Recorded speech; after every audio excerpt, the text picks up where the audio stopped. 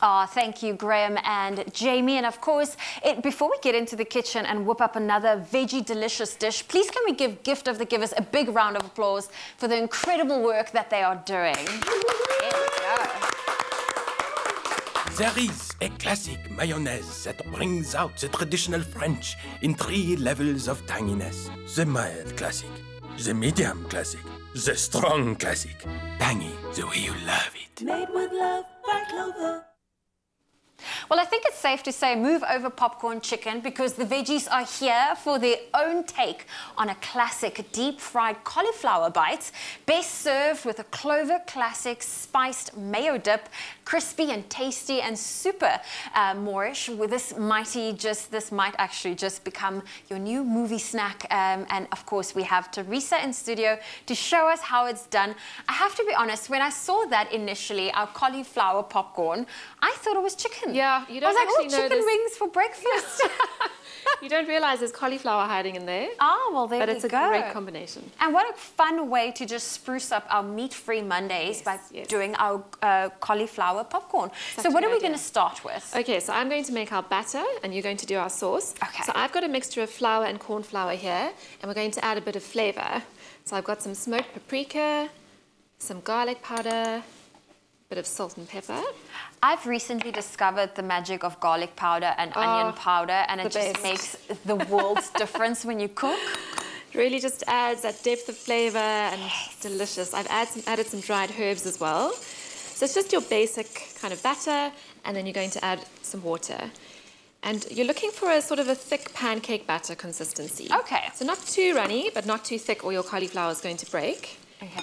And then before we get into the cauliflower, do you use this raw or do you cook your cauliflower a little bit? You do pre-cook it. So what we've done with this cauliflower is we've boiled it just for about 2 minutes. You don't want to overboil it because then it's going to be soft and mushy and it's all going to break. Fall apart. Yeah. So 2 minutes is fine until it's just tender, and then you drain it and you leave it to steam dry. And that's all you need to do. Oh, so it's not going to be raw. No. Okay, I love how you were so patient, just adding water a little bit by little bit. I would have been that person. Didn't want to go too added far. all the water, and then my consistency wouldn't be that pancake batter. Yeah, there we go. So that's looking lovely and smooth. And you can see all those spices and flavorings in there. Yes. Okay, so the cauliflower goes in. I'm just going to tip it all in. We're going to mix it around and just make sure it's coated in that batter. There we go. So you want to get all those breadcrumbs to stick nicely. And we were saying earlier, this is actually a lovely way to get your kids to eat cauliflower. I know, what a fun way to get them to really love their vegetables, play around with the cauliflower. Yeah, I'm quite excited to try this. Nicole in our kitchen said that this is absolutely delicious. Yes, I'm dying to try it. There we go. So these have been coated in the batter. So should I get started on our tangy mayo? So of course I'm using our classic tangy mayo over here. There we go. So we're using the number 2, I think, yes. We are using the number 2, and what's quite amazing is that the classic mayo is available in 3 levels of tanginess. There's the mild, which is the number 1, medium, which is the number 2 that we're using today, and strong, which is the number 3, and depending on how tangy you like it, you can use any of the 3 for your dip. So we're going with number 2. How much of this would you need? About a cup. About a cup. Do the trick. So I'm going to guesstimate about a cup. Yeah, a couple of scoops. And then we're going to be adding chili powder.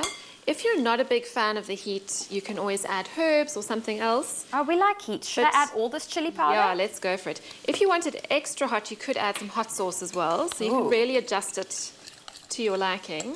And really just play around with it. Yeah, definitely. And then we're also going to add a squeeze of lime into that. So these are looking great. Just a squeeze of lime. Now we do have this recipe available for you if you would love to get your hands to make this delicious cauliflower popcorn that myself and Teresa are making. You can get it at expressoshow.com.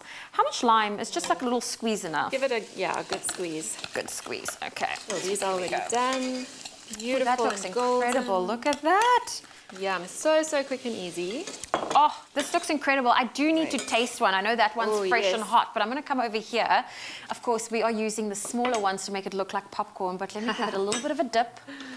Give it a taste. They look so good. Wow. This is unbelievable. Okay, if you want to get your hands on this recipe, expressoshow.com. Teresa, thank you for this delicious cauliflower popcorn.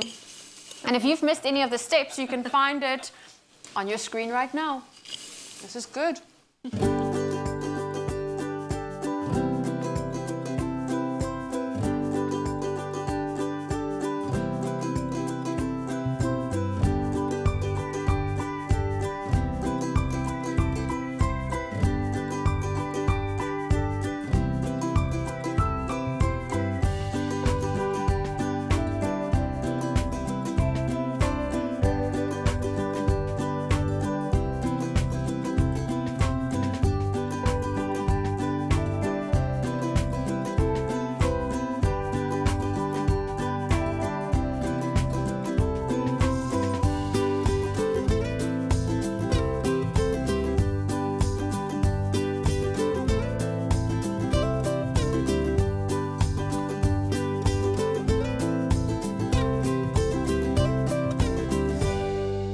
Made with love by Clover.